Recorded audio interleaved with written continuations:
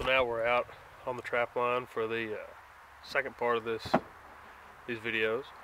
We're kind of going to go over actually setting a trap, some details here and there, precautions to take depending on what you're trapping, what to look for, stuff like that. We got Levi with me. Hi. First thing is never set a trap without some kind of sign. Unless you've actually seen an animal, you see some, cat scratch back, coyote trap, fox trap, cat crap, fox crap, whatever it might be, never set a trap blind. Set the trap where they are, not where you want them to be, not where you think they'd be. Set them where they actually are. You can waste a lot of time and resources trapping some of the best looking places because you think they should be there for whatever reason you think they've got to be there.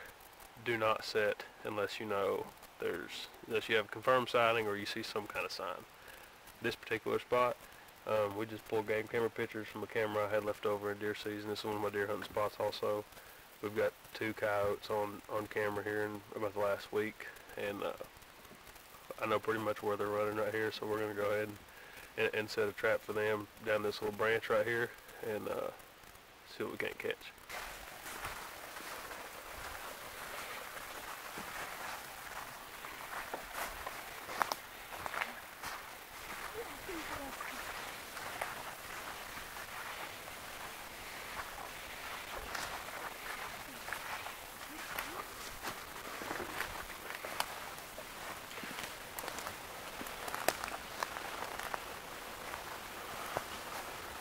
On this one I used a little bit too much wire to tighten up.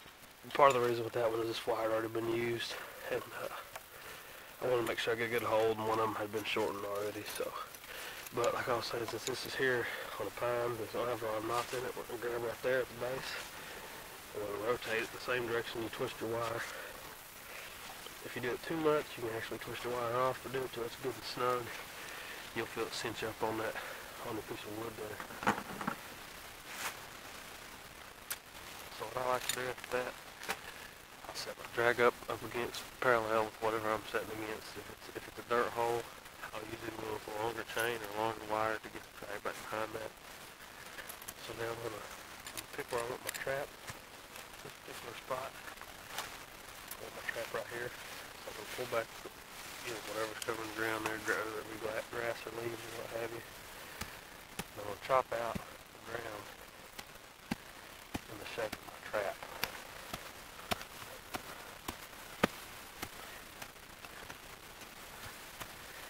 You want about 1.5 inches to it. You don't want it too deep, but you don't want it too shallow. You want it deep enough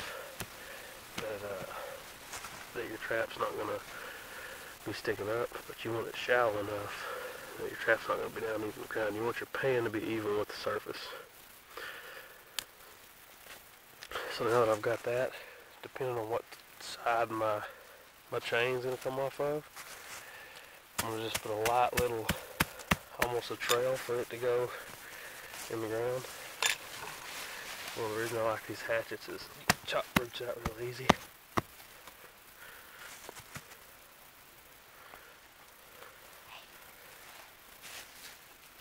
Now, what I was talking about earlier with this swivel coming off the bottom, and being the only thing that's not good about Victor's is it causes your trap to not want to set evenly in the hole.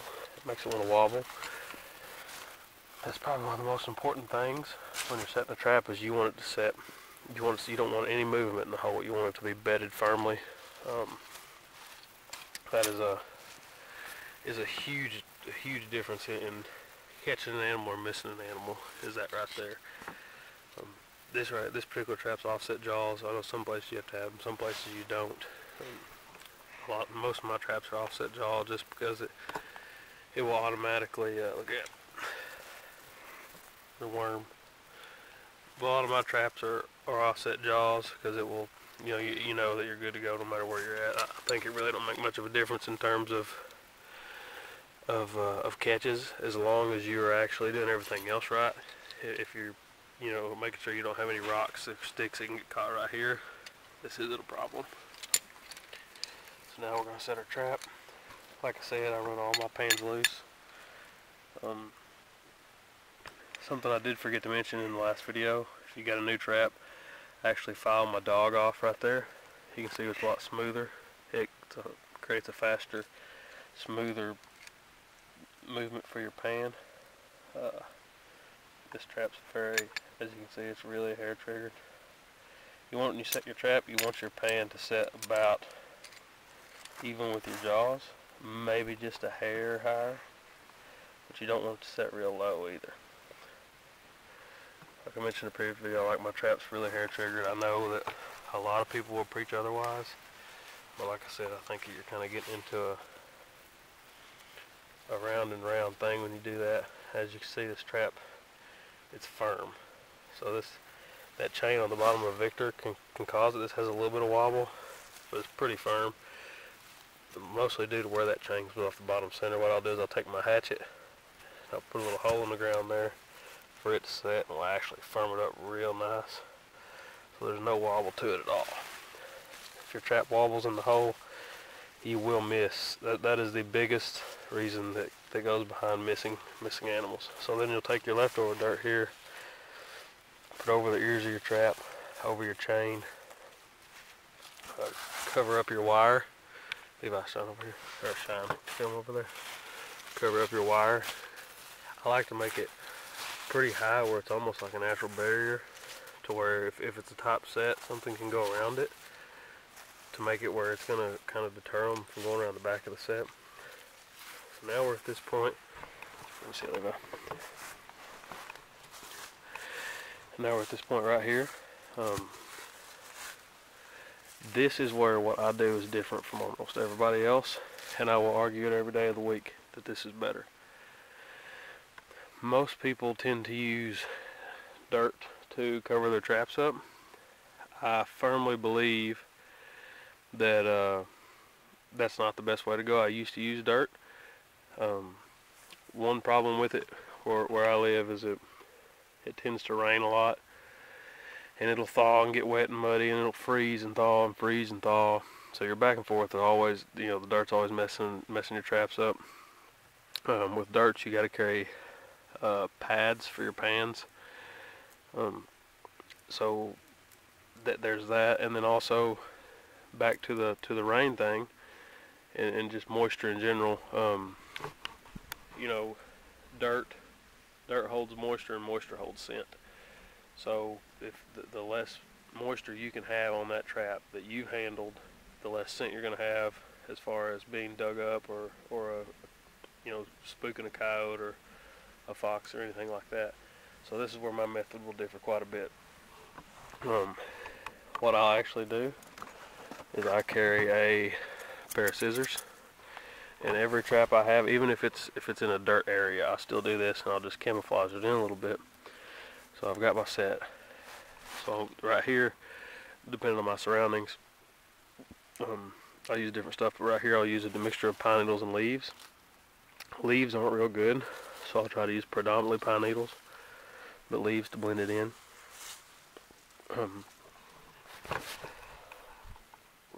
One thing that I think is kind of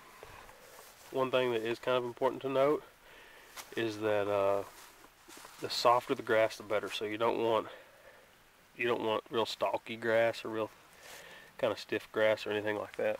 Now we're going to cover this set. So pine needles work good, but they tend to not want to. They want to fall through your trap. So you can cut them a little longer.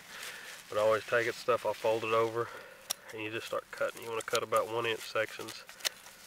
And a lot of people want to overcover their traps. You don't have to completely cover your trap up. All that does is make it, especially if it starts to freeze, it makes the trap harder to, makes the jaws, it gives a slower reaction time, which goes back to the pan tension versus good catch debate again. So you just lightly have to cover it, because remember, you know where the trap is. That animal don't. He's not looking for that trap. He's trying to find what your bait and everything else if you've got it right. So once you get all your stuff cut, kind of make everything look right. So it's okay if you can still see your trap. We can still see the dog and the jaw and the pan, and that's okay. But what these leaves and pine needles are going to do or grass, what I usually like to use some type of dead grass. What that's going to do is hold less scent than dirt, and it's going to make it where you're less likely to get dug up. Now, where I am going to contradict myself just a little bit, I will get a small bit of dirt and I'll sprinkle it on my set, just barely, but I want it to all stay on top. The reason for that is that dirt's going to hold the leaves down, hold the pine needles down, that way any small breeze isn't going to blow them off. So now, Levi, back up here. Now we'll put our bait down. I'll just take a bottle, take a small stick, put in there, and you want it, you know, just kind of use your head on, depending on a lot of different things, wherever, when his nose is on that bait, think of where his foot's going to be. So I'm just going to throw it right up in there. It's about 6 to 8 inches from my set. And actually, one thing I completely forgot to mention that's very, very important. You always want to make sure, I know you've heard me talk about the dog, which is a part of the trap right there that your pan actually attaches to. The dog needs to always be to the back of your set. So you never want the dog to where the entrance, say if it's a walk-through and it's going to be sideways, you never want the dog on the entrance or on the outside or the exit. As far as that goes, you always want it to the back of the set, because if he steps on that dog, that's going to cause issues with that trap going off. So you don't want him to step on the dog. You want the dog to always be to the back. That's another reason that people tend to get a lot of misses. You know, you can see that you can still see this trap, but it's camouflaged well. So I know I'm jumping around on some topics as far as back and forth, but it does really make a difference. The grass versus the dirt and the dog and stuff like that. There's a lot of small things that over time actually make a difference in catches and misses. So now the state we're in, it is legal to flag, to use feathers, so we are going to throw some feathers down. I think that's for cats it's more important. For canines, I think it's equally important as the scent. So what we're going to do is I'm going to get some up high. So I'm going to rub some on this tree. I mean, it don't take much. As you can see, that's just a few feathers there.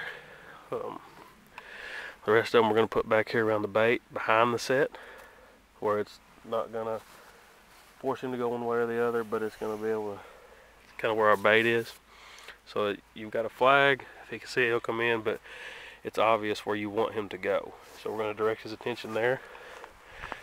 Now, one thing that I'll always do is I'll try to make an entrance and exit to my set. I generally don't set a lot of blind sets unless I'm having a problem fox or a problem coyote that repetitively digs me up.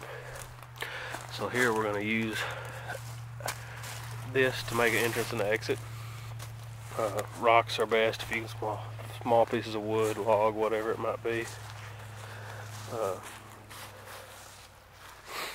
And you're going to set it right even with your outside jaw.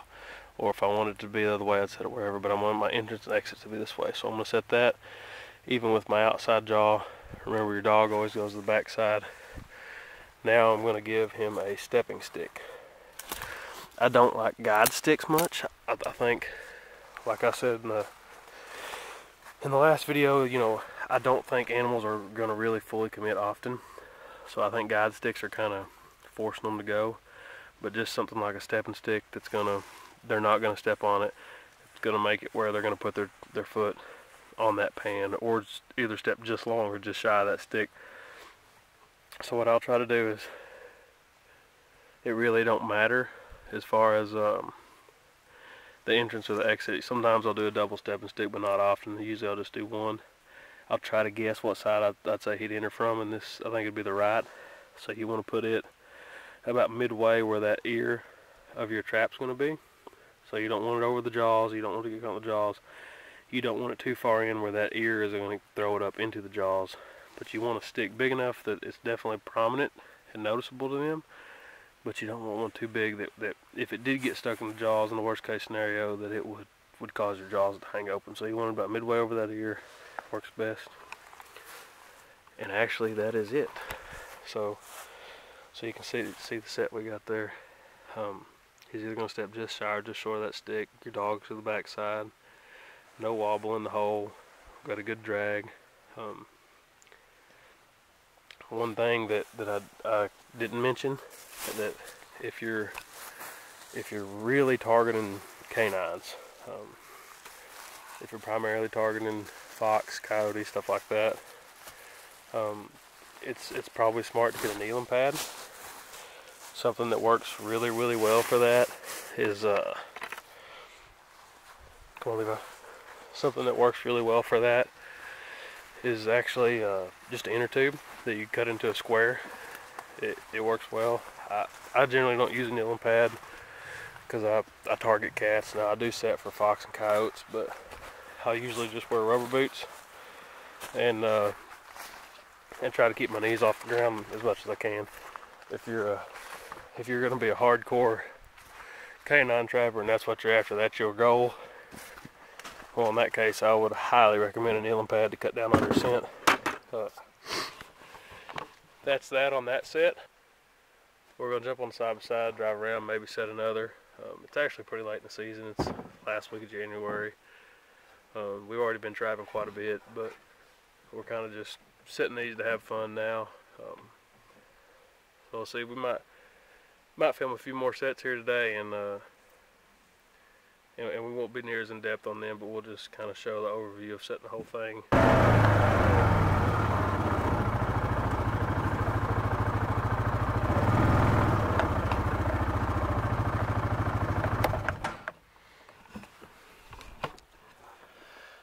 One thing when if you're an outdoorsman, I guess you probably do it already, but especially when you become a trapper, your attention to detail changes a lot. When you're driving over any kind of creek washout, puddle, literally anything, you get a lot more keen to sign. I mean, you be driving 40 mile an hour down the highway and recognize a 1 centimeter by 4 inch piece of crap on the side of the road and be able to say, hey, that was bobcat crap. Or you see a little half puddle of crap, hey, that was fox crap 14 foot off the road back there. It helps. Trapping helps more with your tracking skills on other types of hunting than any other thing. So when you see stuff like this, if you're looking for sets, looking for places to set traps, like I said earlier, it's not about where you think they are, what looks good, where they should be. It's about where they actually are. I thought this was a good opportunity to talk about that. I've actually, in the past, at this exact spot, on up the road about 100 yards right there to the right, thought, man, that looked phenomenal, and set a trap there, just going against my own logic, and I thought that was the best looking spot I've ever seen. And I put a trap there ran it for the better part of 3 months and caught like 2 possums. So we're not going to set anything here. There's not any tracks here, but that's what I wanted to say is when you see things that is opportunity for sign, it is of the utmost importance to thoroughly inspect them, to say the least, to find sign.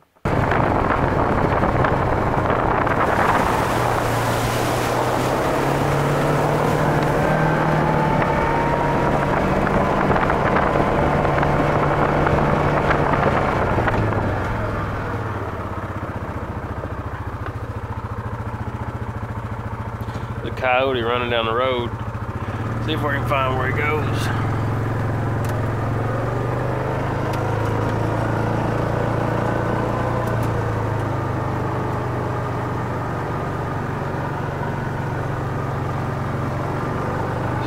Tracks going along right here.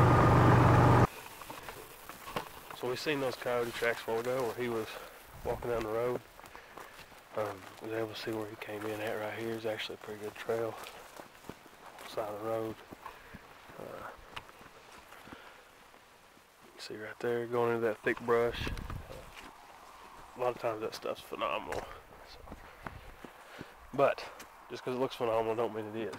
We've got signs, so we're going to make another set here.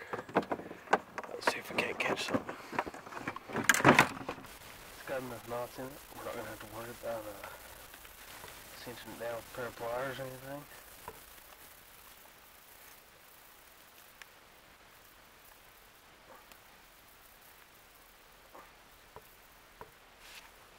So we'll set that back right there.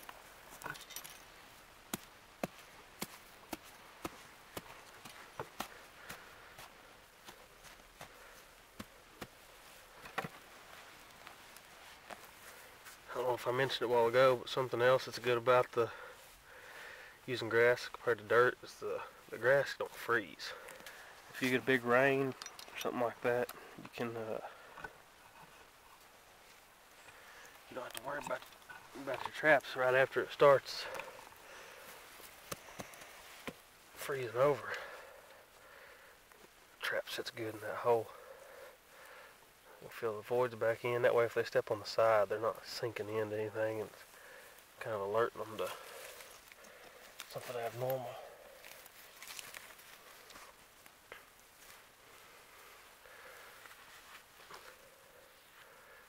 One thing you do want to make sure is that the dirt you're putting back in don't have any rocks or anything in it. That'll mess your jaws up when they go off. It gets caught in them. I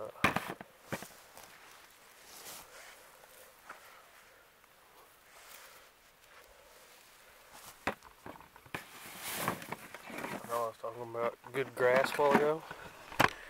This kind of grass right here, whatever this stuff is, man, this stuff is phenomenal. I'm not going to use this immediately on my trap. I'll reach back here and get some, but if you get not the top stalks, but the stuff underneath, man, that stuff's good. Put it back on trap, Levi. So I'm going to cut it off, cover it up. That's more than enough grass, so the rest of it I'll kind of blend to make everything else blend in. So I'll get a stick and kind of smooth it out, make it look right, look natural. Like I said, you don't have to just put a ton of it in there. Remember, they don't know the trap's there. Just want to get a little bit of dirt on top to hold it down. Make sure you don't have any rocks or anything like that in it.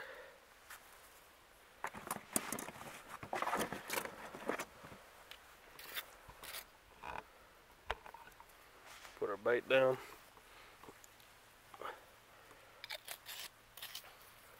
I like having the bait kind of in those grass balls like that. It kind of helps if it's raining. You can utilize them to kind of cover it up, cover it with a leaf, whatever. We're going to cover our wire, our chain up. I should have done that at the beginning. Now we just need a stepping stick. This one's a little big, but I'm going to put a little bit farther away to kind of counteract that.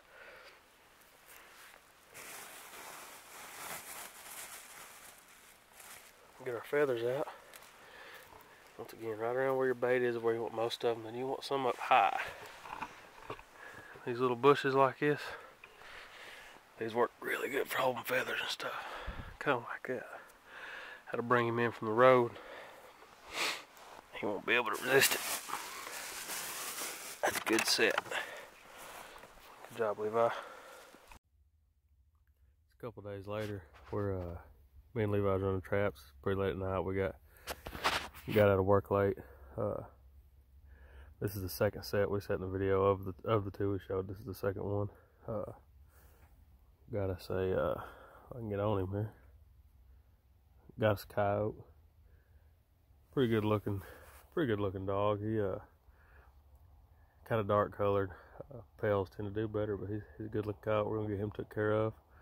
Didn't plan on filming this, but I figured it'd be a good part to add into the video for the second part there where we're setting the traps and kind of be able to correlate a catch with a set.